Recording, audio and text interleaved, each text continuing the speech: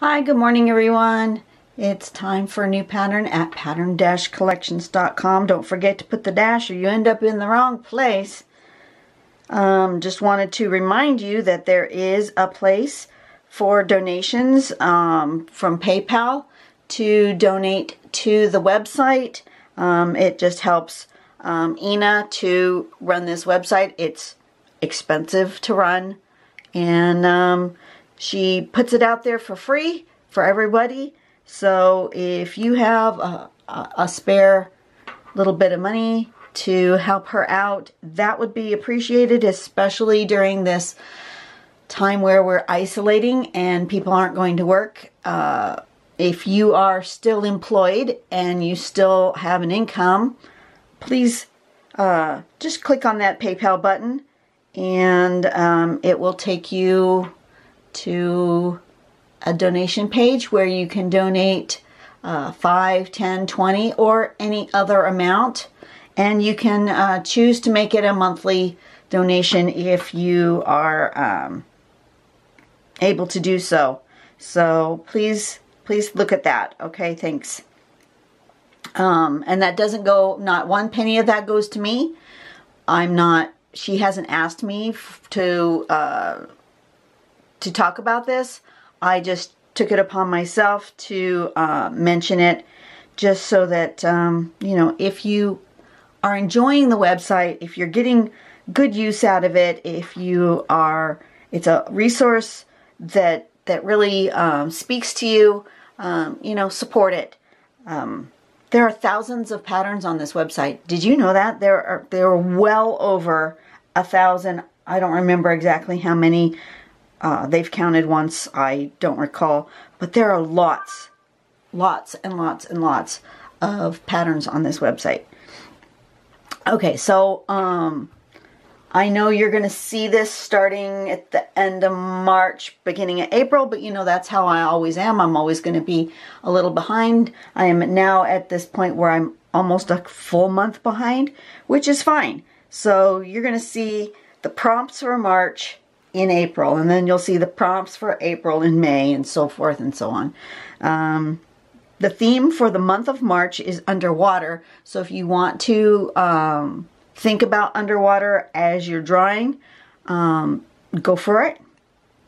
Some of these patterns are going to be ones that we have visited before, because they just are. I tried to pick as many patterns as I could of ones I had not done, or ones that I wanted to revisit. This one is one I have done. Right here, there's my video from previously. AAC. Mimi has also done it. So you can look at those videos. I'm going to do something different today. AAC is, the AAC means Aura Connect. And that's what you have to think about when you're drawing this particular pattern. So the first thing you're going to do, you can make a guideline in green pencil if you want. You don't have to, but you can. Then along that guideline, you're going to put circles alternating top of line, bottom line. Up and down, up and down, up and down. Make sure you give yourself plenty of room in here. You're going to want to have these lines kind of bisect in between here. So make sure you have enough space in there. Don't put them too close together. So then step number 2, you're going to go from the bottom of, just pick one. Start with one. You're going to go from the bottom of one of the circles, and you're going to aura. You're going to aura, and then you're going to connect. You see, that's how AAC is. Aura, aura that one, and connect. So it's a set of 4 dots. Aura, aura, connect. So you're going to go to the bottom of this one to the top of this one. Again. Aura, aura, connect. And then you're going to do it again with the ones that you missed. Bottom of this one, aura, Aura Connect. Aura Connect. I think she drew the step out in this way just to make it easier to show. But when I've been drawing it, I've been just going here. I just start here and I go, and then I do the next one. I don't skip it. I don't do every other one. See, on this sample, you skip this one, you do that one. You skip this one, you do that one. Skip this one, do that one. That's not how I've been drawing it. This is a pattern I have done before, so I'm going to kind of maybe do something different just to spice it up a little. And then once you've got step 3 done, then you come back, and I find it easiest to start at the bottom and work my way backwards this way. Start at the bottom, work backwards, start at the bottom, work backwards to connect these, and then again the other way around. Start here and work backwards, start here and work backwards. So, and you could turn your paper around. But that's the way to do it. Here's some samples where it's thin, where it's a little bit thicker, and where it's very thick. I think I may do it even more roundy, where these come up more, my auras. We're going to see what I can come up with. But that is the pattern that we're going to do today. Set my phone over here. I've decided to do it on a dark piece of paper that's not black, it's dark brown, but I'm still going to do it on dark. And I'm going to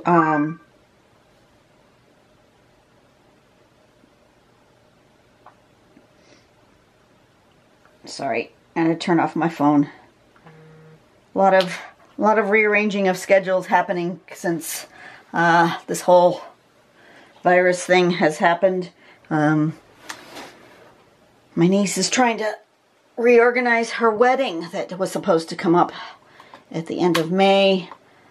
They're working on one of her venues dropped out, so now they're trying to find another venue, and they may have to change the date, but they're not sure yet. So since it's the end of May, beginning of June, she's hoping that she doesn't have to move anything. Yeah, we'll see what happens. Okay, so I'm going to, I don't like going into the corners, so I am going to make myself a border. And since I'm going to draw in white, I want to make a border in white, but I think I want my border to be in pencil so that it's not super defined, and I can kind of maybe smudge it a little. Something like that. Just light. And do you think I should draw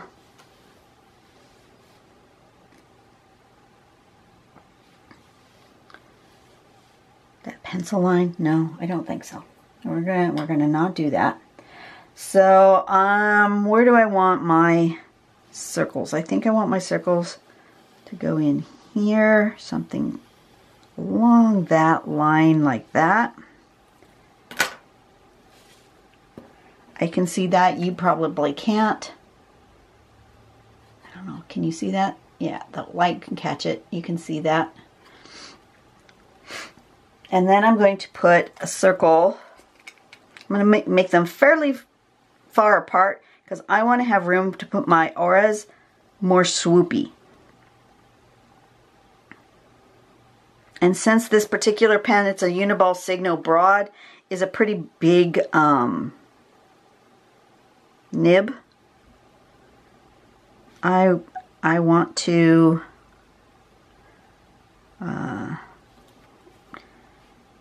not have them too close together. I need plenty of space.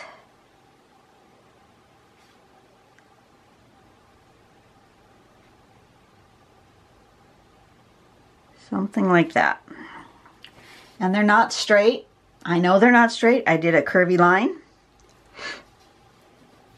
And now I need to remember that I'm using this pen because this doesn't dry right away. It is a pigment ink, but it is like a gel pen, so it doesn't dry right away. So I need to remember that. So I'm going to go from the bottom here. I want to aura this one. I want to aura this one. And I want to connect to the bottom of this one. No, to the top. Excuse me. I want to bottom, aura, aura, top. Okay? So let's do that. Bottom, aura, aura, top. See, I've made it really swoopy this time. So then we start here, and I'm going to go from the bottom, aura, aura, top.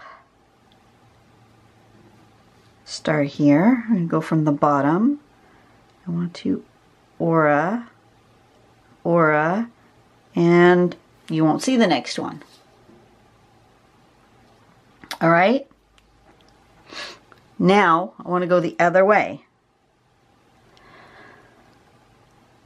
So now I want to go from the bottom of this one around and connect. And I'm going to go ahead and go way up. Bottom of this one, come around and connect.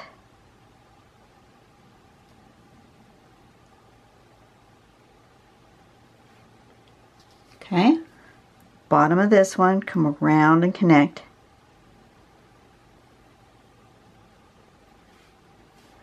And then that one would go off into the distance over there. Now I'm going to turn it around because it's easier for me to see it that way.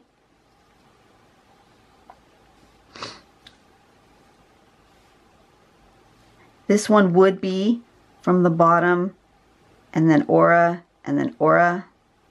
the next ones. So it's going to come from the bottom, around and connect. Bottom, around and connect. Bottom, around and connect. And then this one would come from the bottom of there somewhere. It would come up and it would connect. And then this one again, see this line? It's going to follow. This one's going to go like this. So this one, every one of these circles has a line that comes across this side, and then there's one that connects there.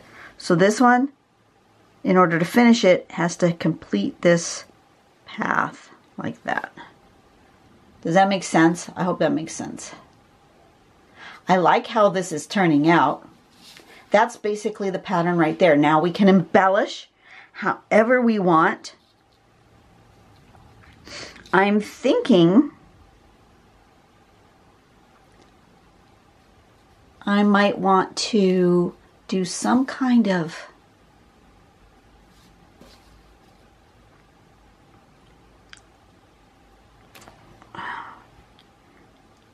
I don't know what I want to do here. Can I put black on there? Or red? Or does the brown show other colors? Ugh, dogs next door driving me crazy. I thought they were in the house because it was raining. Can you see the red? Not really, it kind of looks just black.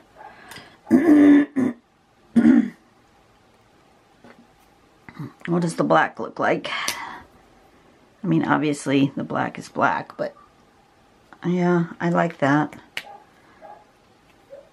Okay, I want a little bit more contrast.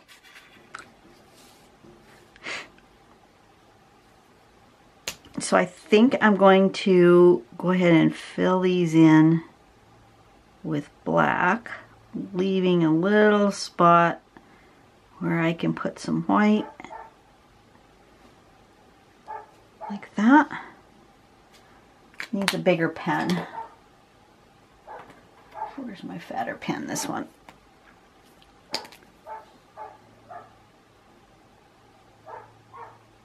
That's better.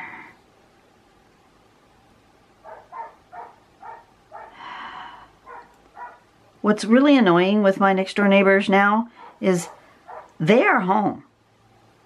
She is a school teacher, so she and the children are home. The schools have been closed. They're in social isolation mode, and yet they put the dog out and they just let it bark. I can't understand their behavior. I just can't. How they are so unconcerned about neighbors and how they're so unconcerned about their dogs. Their dogs are bored. There is nothing out in the yard for their dogs to do. They have no grass. Their whole yard is cement. They have no shelter. There's no dog house. There's no soft place for them to lay.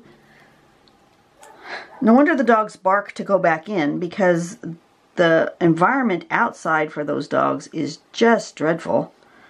I just feel so bad for the dogs. But they're driving me absolutely crazy. And yes, we've talked to the neighbors. It doesn't seem to do any good. Okay, so now what do I want to do? I think I want to emphasize this shape here. So I think I'm going to come out and around like this. And I'm going to fill that in. It's harder with the gel pens to fill in these. So, you know, they're not as pretty and as smooth as when you do it with a black pen. But I'm going to go ahead and do it anyways. And then I think I'm going to do something in the background with the pencil.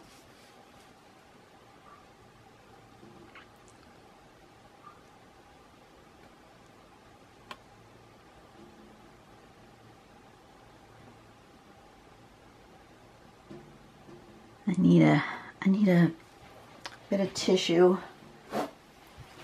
So the end of the, I don't know if you can see that, the end of the pen gets kind of a glob of ink. Just wipe that off with a tissue.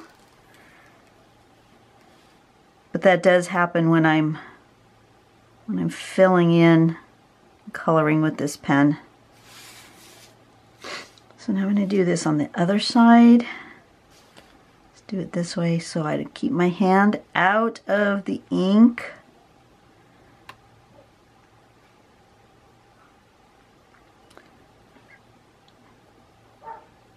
So how are you guys doing with the whole social distancing thing? As of the other day, I'm doing this on a Monday. As of Friday, we had to set up barricades in front of our cash registers to keep our customers 6 feet away from us as cashiers. But that required then for both the customer and for us to lean over the counter to get the merchandise so that I could scan it. And yeah, that was ergonomically really bad. And I was glad I had Saturday and Sunday off, because my back hurt something fierce from all that stretching awkwardly.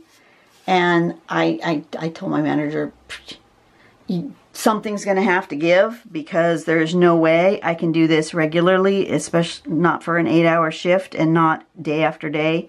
There's no way I would become physically disabled by doing that. So they're going to have to come up with some other solution.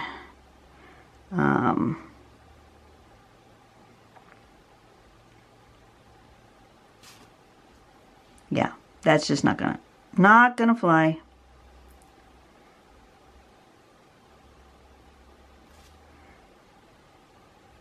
And we will see what happens. We're going to be changing assistant managers here, which was already planned from before.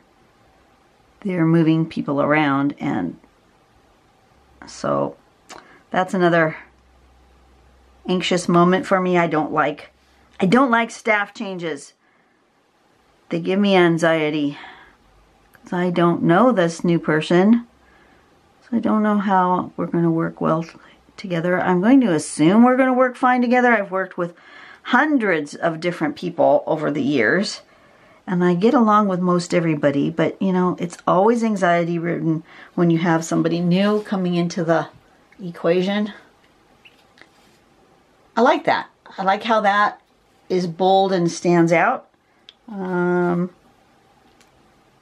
going to go ahead and sign this.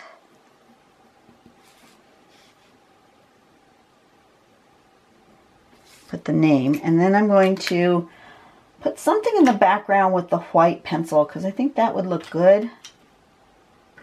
Need to make sure my pencil is nice and sharpened though. Get that sharpener.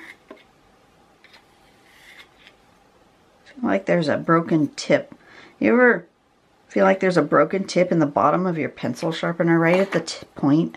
I think that's what's happened with mine. I'm going to have to play with it. I'm going to do this just to give it something else in the background. It's just going to be subtle.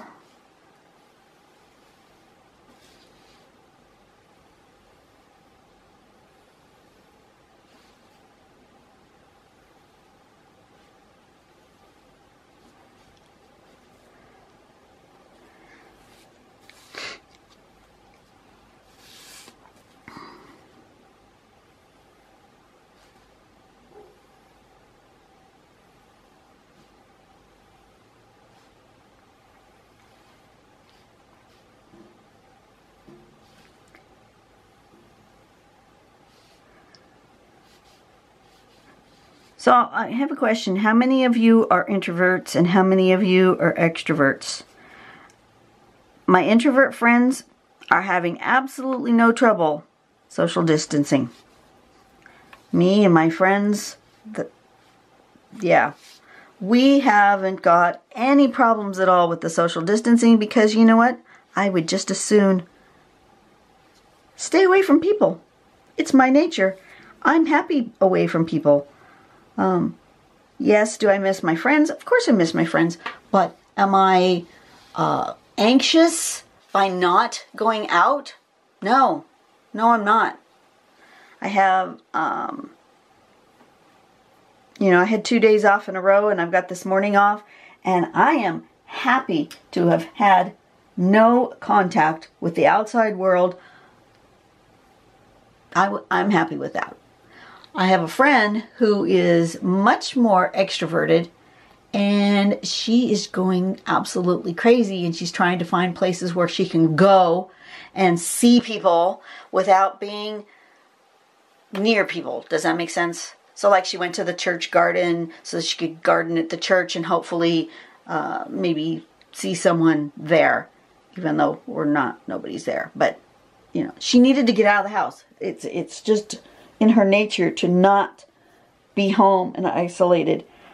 I am happy to just hang out here with you guys, be home by myself, just me and my hubby hanging out together. I could do this all the time. As long as I'm not confined to my bed. When I had my broken toe, I was confined to my bed. That was hard. To being confined where I couldn't move. That was hard.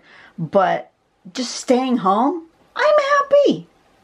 So, anyway, tell me in the comments below if you are an introvert and are not having any troubles at all staying home, or if you're an extrovert and it's driving you crazy, or are you one of those people who are not following the rules at all and just going about your day anyways?